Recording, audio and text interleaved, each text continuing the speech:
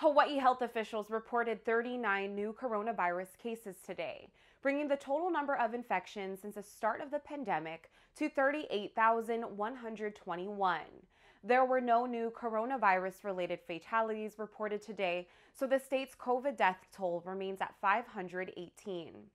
Today's new infection cases include 24 on Oahu, 9 on the Big Island, 1 on Maui, and 5 Hawaii residents diagnosed outside of the state.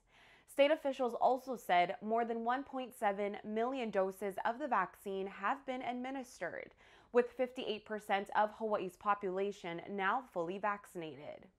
The number of active COVID cases in Hawaii remains low, with 607 infected people who are required to quarantine in the state.